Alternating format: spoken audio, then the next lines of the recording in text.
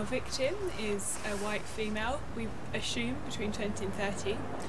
She died from a head injury, we think a gunshot, and her body is in forensics as we speak. Have any suspects been identified in connection with the crime? As of now, we have no suspects.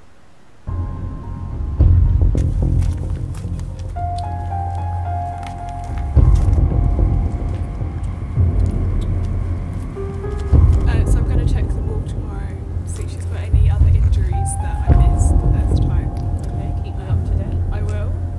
I don't know if there will be, there wasn't a lot of blood at the scene. But yeah, I'll keep you updated. Hey, you there! Freeze!